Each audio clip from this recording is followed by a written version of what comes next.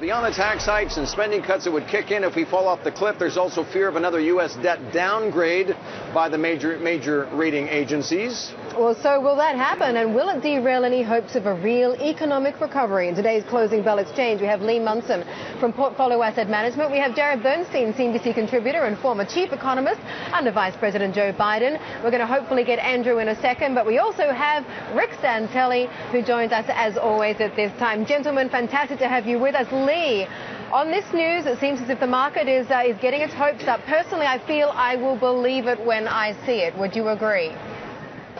Yeah, you should wait until this is actually the ink is dried. Here's one thing that's really changed in sentiment over the last week, Mandy, is that, last week everybody was talking about having this deal baked into the price. Now, all of a sudden, as if some miracles happened, traders are actually talking about buying more puts, putting on more hedges. I can tell investors out there that it doesn't matter if December 31st we have a deal or if it goes a few weeks in January. All we need to know Sunday night, Monday morning is that they're working on a deal and they're still at the table. Outside of that, everything's just noise.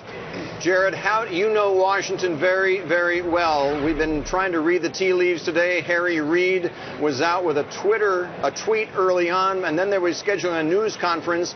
That got canceled. It got moved.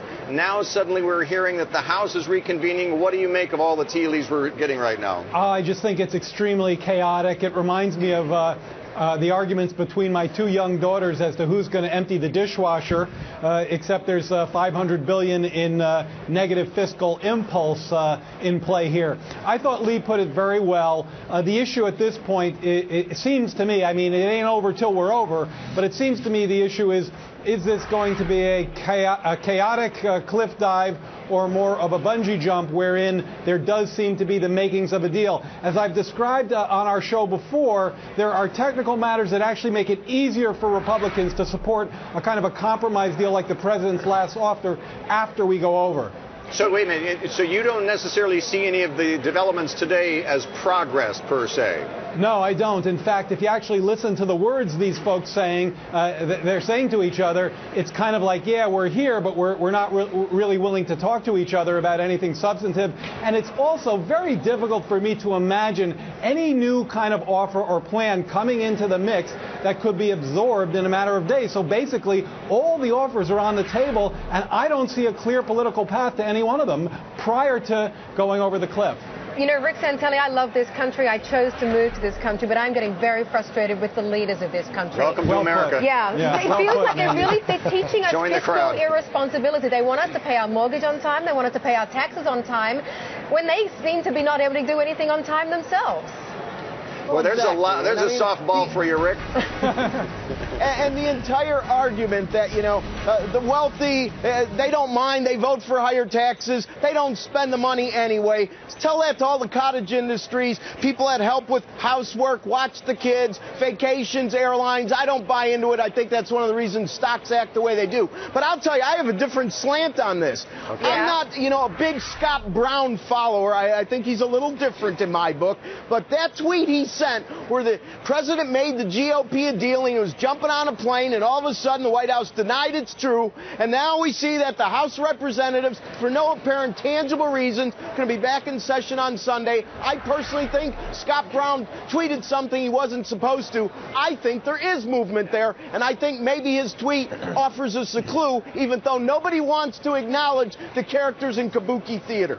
Isn't that interesting? And Andrew, it all comes as the volatility index, the fear indicator in the market has been rising. We were back in yellow flag territory, as I call it, above 20, first time since July. Now, which would mean that the market was actually getting some sweaty palms here, don't you think?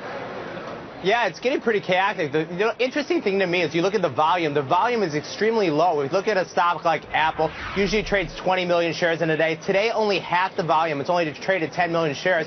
They came out and said the House is going to meet on Sunday. The market rallied to the upside. This reminds me of a different scenario. I'm not going to use the dishwasher one. It's going to remind me of Greece. Greece is getting bailed out. Greece isn't getting bailed out. Greece is getting bailed out, and going on back and forth. So will there be a deal by December 31st? I don't think so. But if a deal gets panned out by mid-January, then we can look forward to start focusing on earnings and hopefully get this fiscal cliff over with so we can really see what's going on important in the world, and that's earnings. So let me just comment. Can I comment on? Sure. I want to comment on Rick Santelli's optimistic view that maybe there really is a deal in the offing, and he has a point. You know, it's not over till it's over, and these guys do sometimes come up with last-minute deals. But I want to be very clear. In order for that to happen, John Boehner basically has to agree that he's going to get a deal out of the House with majority Democrat votes, and I don't see why he does that before January 3rd. Well, you're assuming the president has all the leverage, and I think